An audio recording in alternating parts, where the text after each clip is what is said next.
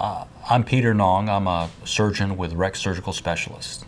You know, surgery is really about seeing end results, and those end results can be anything from curing cancer to helping people lose weight and regain their life. So it's a really fun job. You know, our focus, as we talked about, is really patient success and patient satisfaction. How we define patient success may be different from how other folks define it.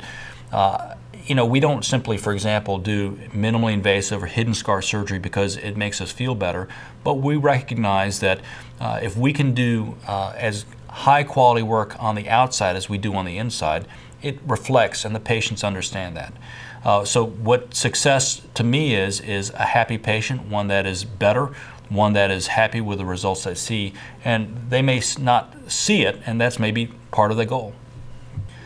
I think our patients teach us really more than we learn in medical school, and what I mean by that is, you know, we can all learn about the science of surgery and the science of medicine, but the caring of patients and getting patients to where they are happy with their recovery, happy with their results, that is practice, and that practice comes through working with patients, learning from our patients every day.